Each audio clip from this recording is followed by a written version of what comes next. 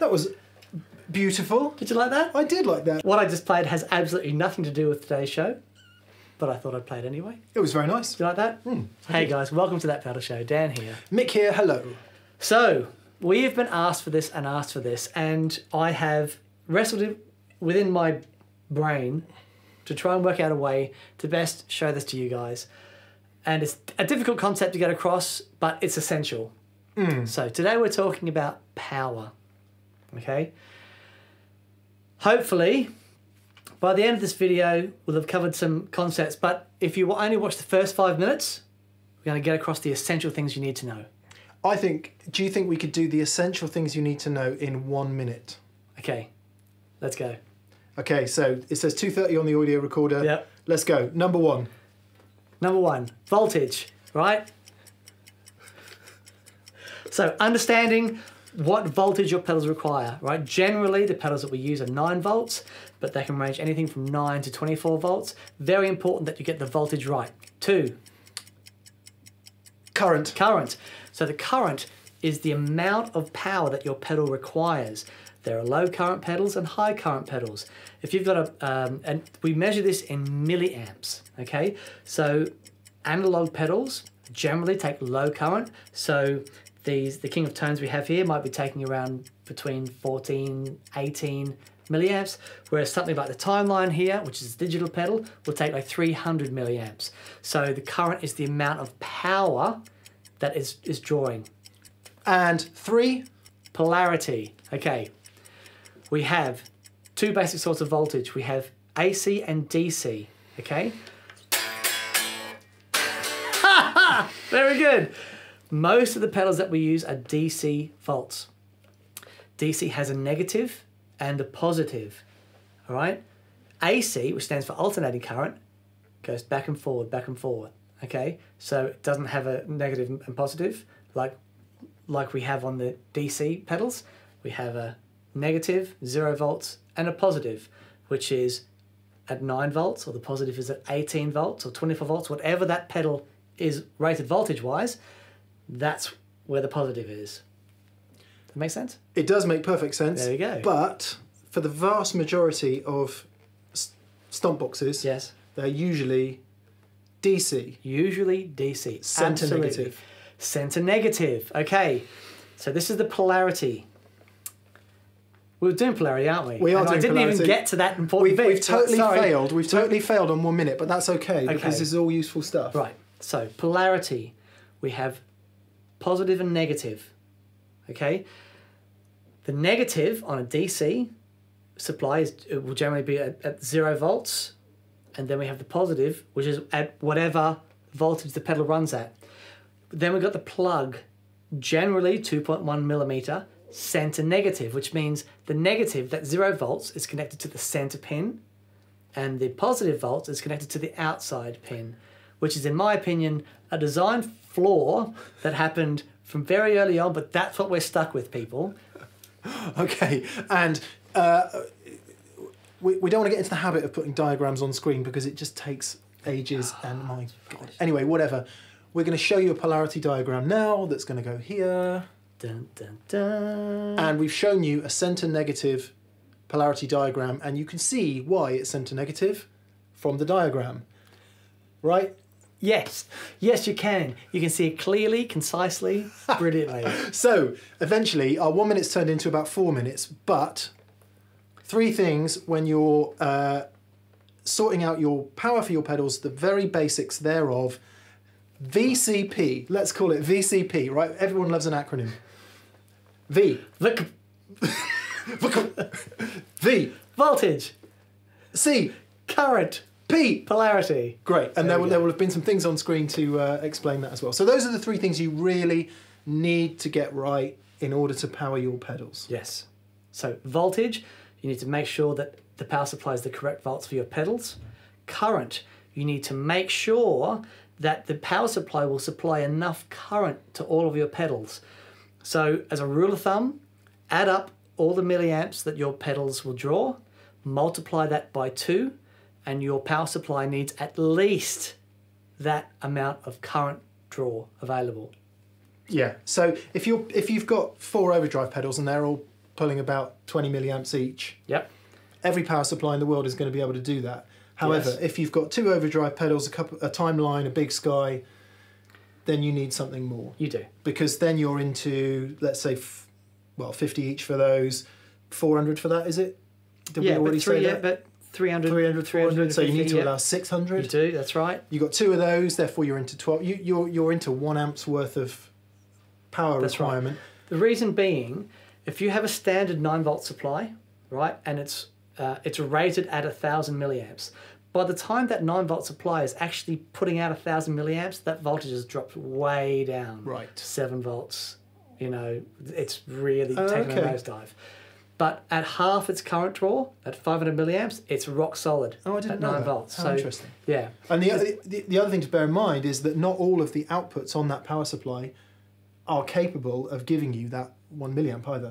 So, absolutely. So, 1,000 milliamps. It all. Sorry, yeah. Yeah. 1 amp. 1 milliamp should be fine. Yeah. So this is where we get into. There are lots of power supplies available. Okay. As long as you have those bricks, and the bricks have certain amount of current available on each output. Yeah. All right. So you need to be able to match those up to your pedals. If you try and power a timeline from an output that's only got 150 milliamps, it's not going to work. Yeah. You've got to make sure that you've got enough current on the particular output for the particular pedal. Very, very important. Can be surprising as well, isn't it? Because you can spend quite a lot of money on. Like I have a T-Rex Chameleon, and you'd think that's not a cheap power supply. Yep. Forget it for the timeline. Yep. It's only got a maximum of 300 milliamps per output. So, and for your pedals to sound the way that they were designed to sound, they need, the most important thing is the power. Yeah. If you don't get that right, forget about everything else. Yeah, and I guess that's where we're moving on to. That's where we're moving on to. So VCP, voltage, current, polarity. Yes. To get you started. Get your voltage right. Make sure you've got enough current by adding up all the milliamps your pedals require, and then double it. And then make sure you've got the right polarity. Very good. On each of the outputs. Nice.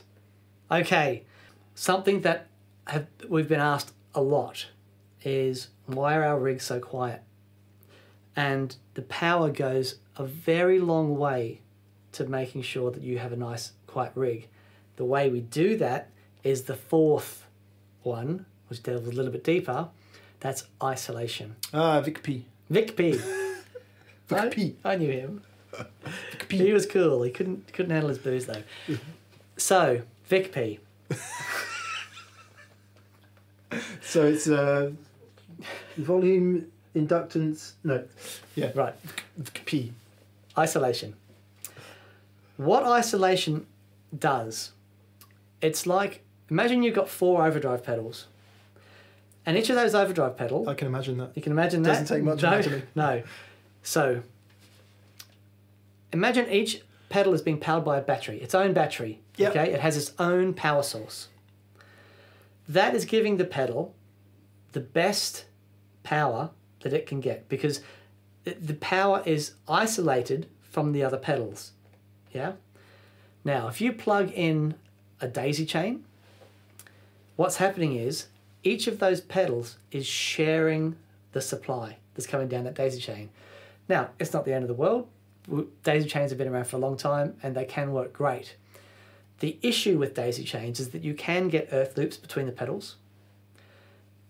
The other issue is that things can get noisy when you chain the earths from the power to all the pedals down the chain. Okay? Especially when we're talking about digital pedals. Yeah, and anyone who's been through power problems on their board, and you plug it all in, you switch it all on, and something's going, and then you mysteriously unplug one of the DC jacks, and all of a sudden the noise goes away. Yeah. That's exactly what's happening there. So I'm going to show you that now. Okay. Oh, goody! Right. Noise. So, noise. I'm going to get a sound with a lot of gain. Okay. Yep. So if we, let me just go here. We'll turn on both the Kings of Tone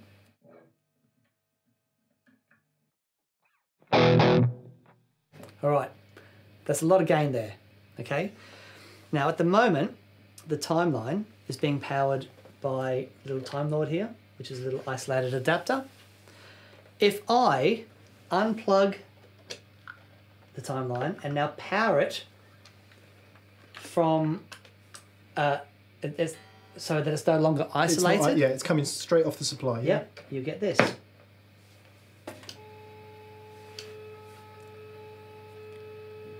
You hear that? Now, yeah. So, what's happening there is there's a lot of, within digital pedals... So it's getting enough current. It's getting enough current. Because no problem with the current. The generator puts out, what, 5 amps or something crazy, is it? 5,000 milliamps. So okay. A huge amount of current. So there's enough current there, the right polarity, but it's now no longer isolated. It's sharing its power with G2 and with Loopy 2. So it's no longer isolated from everything else. Yeah. And what happens with digital pedals is they dump a lot of noise onto the ground. Okay. Right? Which is when you, again, if I now unplug this and isolate it,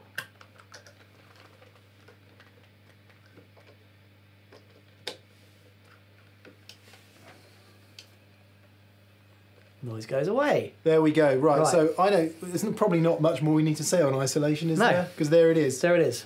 And if you've, again, I'll say it again, if you've got all your pedals plugged in on a daisy chain, and we've all done this, and there's just this hum and something is humming, that's probably why. Yes. One question we did get asked actually in the comments from the YouTube videos, and I apologise, I can't remember who asked the question, but we've been asked it many times.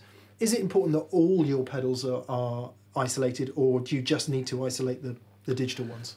As a rule of thumb, isolate everything. So there's no downside to isolating everything? Not in the slightest. Right. If you can isolate everything, that is the best case scenario. Yeah. Everything isolated. If for whatever reason you can't isolate everything, if you need to share the supply, you know, light gain overdrives are good, but nothing that produces huge amounts of gain. Yeah. Some modulation stuff can be fun on the shared supply, but as a general rule, it's not worth risking noise. Because the other thing that's really strange about power is that I can have, you see the power, the noise that we got then from the timeline wasn't even on.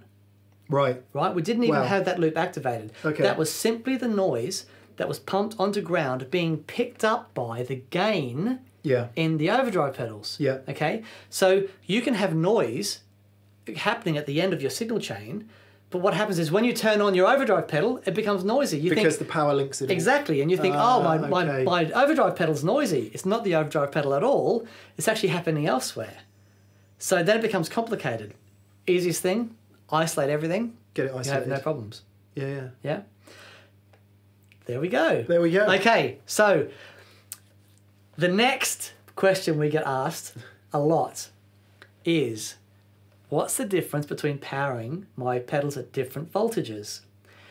Now, this is a fascinating thing.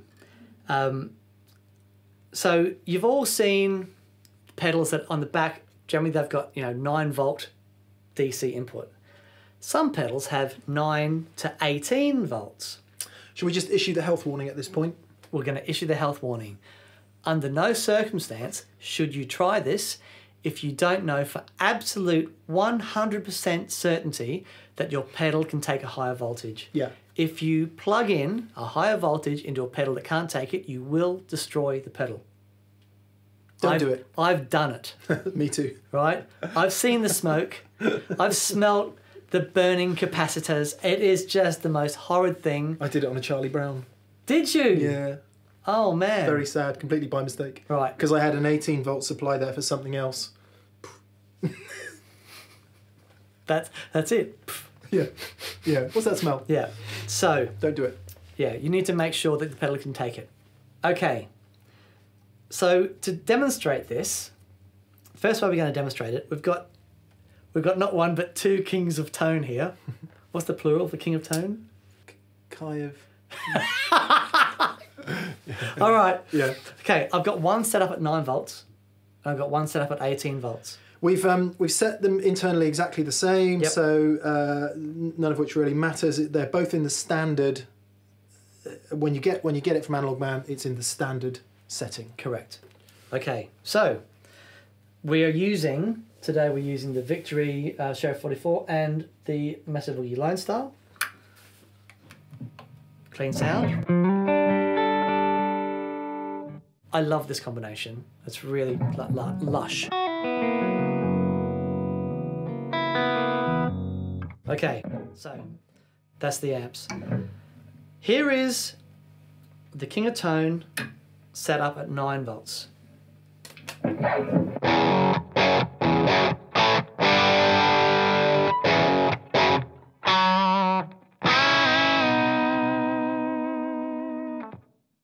Here is the King of Tone set up exactly the same on 18 volts.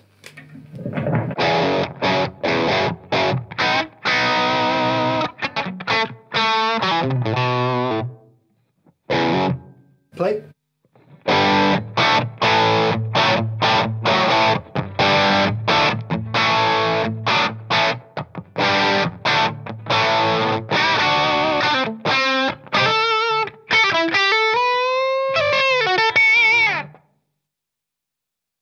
I hope that comes through on the audio. I always say this in videos. I hope it comes through on the audio as clearly as it does in the room. Chalk and cheese. Yes. Now, because the way that Mike has designed these pedals, he's designed it to work with the power supply. Okay? So what's happening there, we were talking about polarity before, we were talking about having our 0 volts and our 9 volts. And what happens is we have our sine wave, the signal from the guitar, which is AC. No diagrams here. No diagrams here. Literally Just no idea how watch to do the that. hands, people. Watch the hands. So here is 0 volts. Here is 0 volts. Here is 9 volts. And our guitar is coming in like this. Now, what happens with an overdrive pedal, when we compress the signal, it goes up, it hits the top of the range, compresses there, and so squares off the top, it goes down the bottom, hits that, I won't touch you. Don't touch me. Squares off the bottom, and that's how it compresses. Now, if we increase that range from 9 to 18 volts, we have a lot more, and no, you stay there, stay 0 volts. Okay. Right? That would be AC. Right, anyway. So we go from 9 to 18, and we have a lot more headroom. Yeah. Okay? That's what's happening when we increase Yes. the voltage from 9 to 18 volts. Now, What a difference. I mean, what a blooming difference. what a blooming difference. And we don't have it here. Are we going to talk about sag? When you starve the pedal of voltage? We can, so that's It's the same thing. That's the opposite, exactly. Yeah. That is reducing the headroom, and so it becomes more compressed. You know. Certain power supplies have that feature in where you can essentially starve the pedal slightly of voltage, and it's what happens when a battery starts to go flat in the pedal, and it starts to compress more and all of that. So I don't think there's much need to demonstrate that. You can get it because it's the opposite effect of what just happened. Exactly. So, I thought, now we've done that with the overdrive pedals. Yeah, can I just hear it with a Strat? Of course you can. Just the difference between the two Analog Man there. I mean, that was the yeah. Okay, so this is the 9 volts.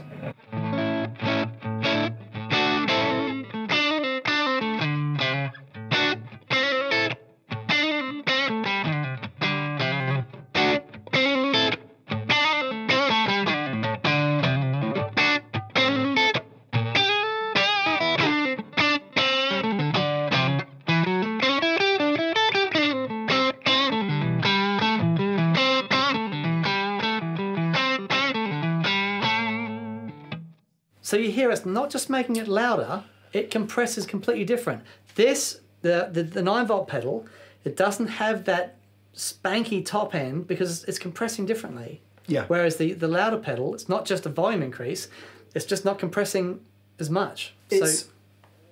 So the practical application of that is if you've got an overdrive pedal and an overdrive pedal that can do it, if when you play you find the overdrive pedal is a bit small, Yep. kind of seems a bit compressy, and you want, as exactly happened there, a little bit more definition out of your Strat clean tones or cleaner tones, and you've got a pedal that can do it, full tone, full drive, Yep. OCD, king of tone, and there are others, please check, please check, please check.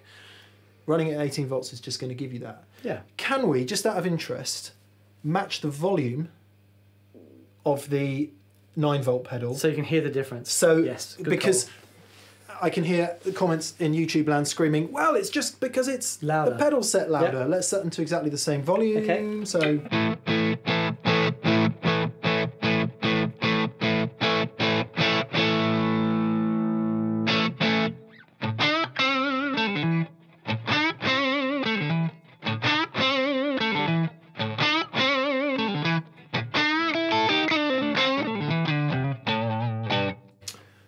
There's definitely less compression in the 18-volt pedal. Yep. And sounds to me like wider frequency response as well. Because wider dynamic range. Yep, exactly. And that is what happens. That's when what it is. Doesn't compress as much.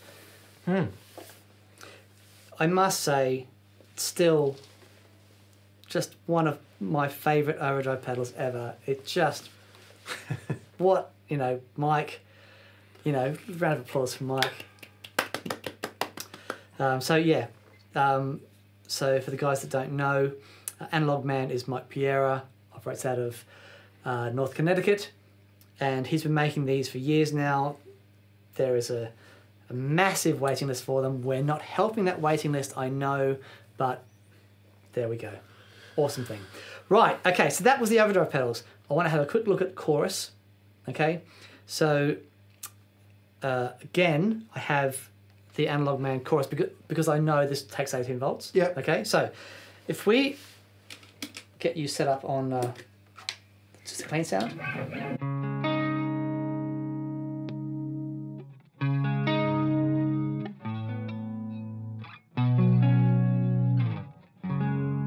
Beautiful. Now, I'm going to put 18 volts into that. Keep going.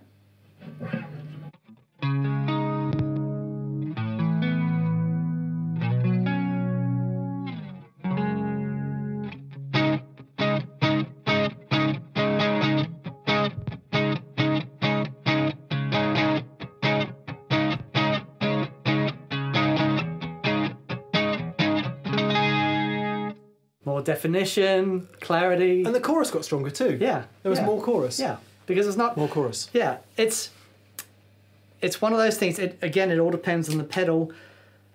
For example, a pedal design, if it has a regulator, a voltage regulator inside, that regulator might be able to take anything from 9 to 20 volts, and it changes the voltage internally. So those pedals, it won't make any difference whatsoever, the voltage that you put in it. I mean, until you blow it up. Until you blow it up, yeah. But don't do it. Exactly. But what Mike has done is he's designed this so that you can find the voltage that you like. I mean, personally, so that's done at 18 volts. For me, I love these at 15 volts. I think they just, I mean, that's cork sniffing, guys, but that's how you can get... Just for the record, he did actually just say that.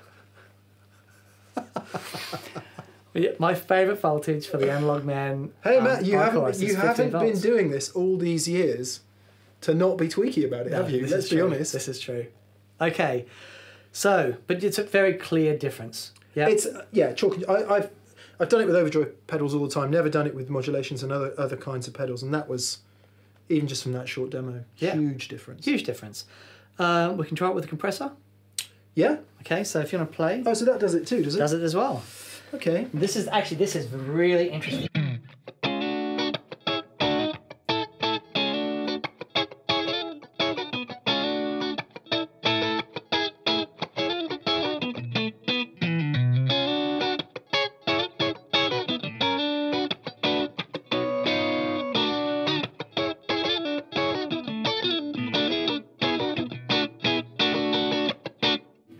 All right, so that's it. We're at 9 volts. We will do some overdrive in a minute, but it was nice to have some clean. This is it at 18 volts.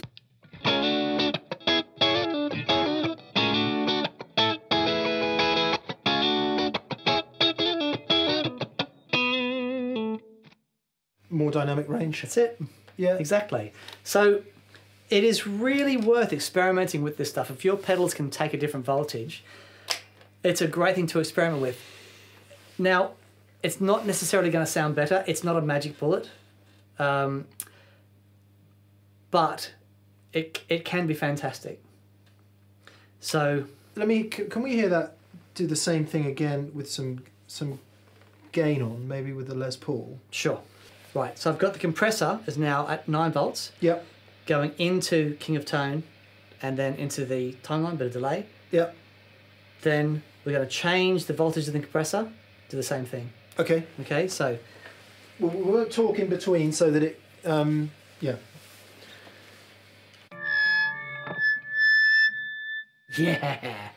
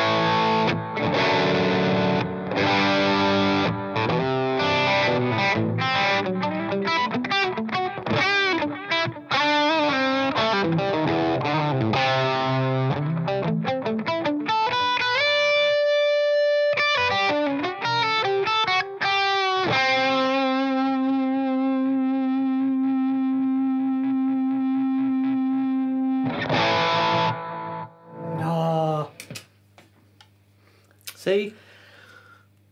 Dan was veering off into his special little place there where the sound kind of grabs him and off you go. Yeah, clear from where I'm sat. Yeah. More dynamic range, more clarity in notes, which is important to say is neither a good nor a bad thing. It's just if you want that, Yes. it's another way to achieve it. Yep. Definitely. Similarly, I don't suppose you're going to be running your pedals at 18 volts and bring them down to 9. That's not going to happen, is it? No. No. Because, well, if you've got a pedal that's designed at 18 volts, 9 volts will probably turn it off. Yeah. Okay, so let's recap then. We came up with a very handy VCPI. Didn't we? We did. Voltage, current, polarity, isolation. Yeah, there we go. That is all you need to know about power supplies. The other questions you're going to have are, why can't I power my DL4 off a blah blah blah? Why can't I power my electro-harmonics thing off a standard power supply? Those are the next questions you're going to have, and the answers are because of voltage, current, polarity, and isolation. Well, okay, yeah. So isolation has to be a part of that. You can have, as we displayed with the timeline, you can have the right voltage, the right current, the right polarity, but unless it's isolated, it can cause issues. Yeah. Electro-harmonics pedals are a really good example. You know, they can be the original Memory Man, 24 volts. It doesn't take crazy amounts of current. It's an analog pedal, but you know, it's 100 and something milliamps, but 24 volts. The plug size is 2.5 millimeter, and it's center positive. Everything wrong. Everything is different about it. Yeah. If you get one of those things wrong, it's not going to work. Not gonna work. You know, so as long as, but that's exactly right. As long as the pedal has the right voltage, the right current, the right power, no, the right voltage, the right current, the right polarity, and with polarity I'm going to include plug size. Yeah. Because we've got 2.1 is the general, like 95% of all pedals. Like a Boss style, they Boss call style, it. Yeah, 2.1 millimeter center negative. but sometimes they can be 2.5 millimeter. The Line 6 DL4 is 2.5 millimeter. The Eventide pedals are 2.5 millimeter, and things like the jack sockets, can't you? You get the different Tube Screamer's got jack socket. yeah, so they're mini jacks. Yeah, and now so the P stands for polarity and plugs. All right, so you got to get those right. So Vic P. P. But the isolation is also really important, because if you get the isolation, if you get those three right, get the isolation wrong, you could have a noisy pedal board. You get all four of them right, and that's why when we've got two amplifiers running here, we've got a lot of gain going on the pedal board, lots going on.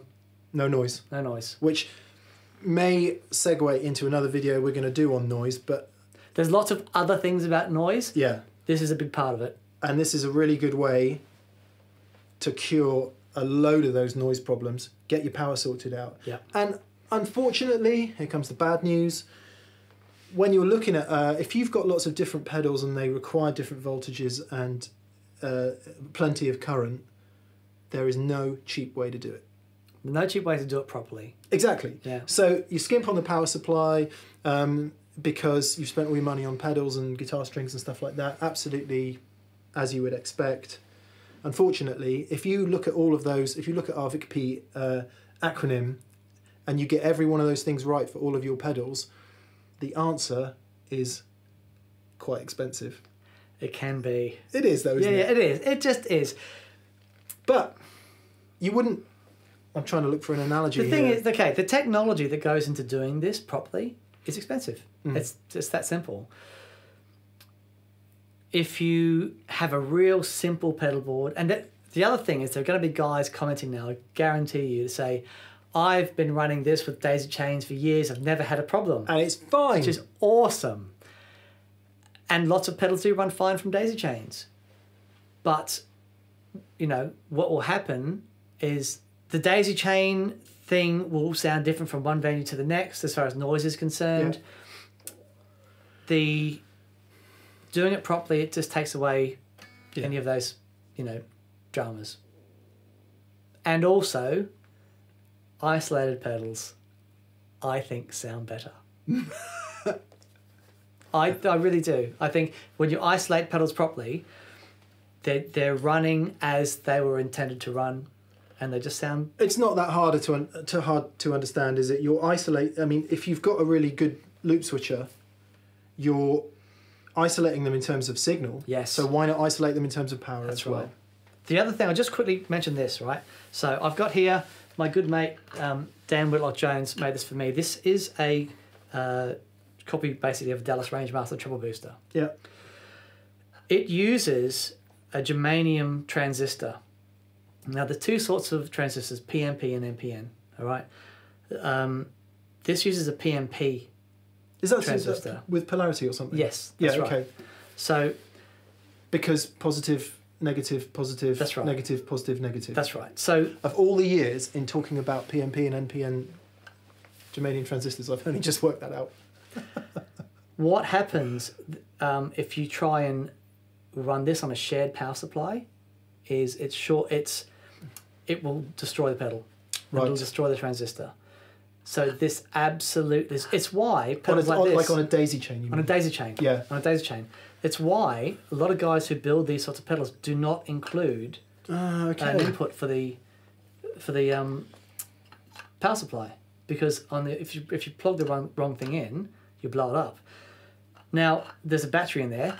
You can hear it rolling around. These sorts of things, and germanium fuzz faces and things like that, they take a tiny, tiny bit of current. Like 9 milliamps or even less. Oh, really? Like 4. Oh, okay. What takes the current is the LED. Yeah. Will take actually more than the transistor. But I've had this and I've been using it for a couple of months, gigs where it's just been left on the board, and it's still no problem. Still working. Obviously, there are products available that will power this, like virtual battery and things that we do, that mimics the way that a battery delivers current, and it's the same technology we use in the isolators and all that sort of stuff. As long as it receives an isolated power supply, it will be fine. But if you try and do it with a daisy chain, you can destroy the pedal. So that's why, again, the isolation thing is so important to get right. There we go.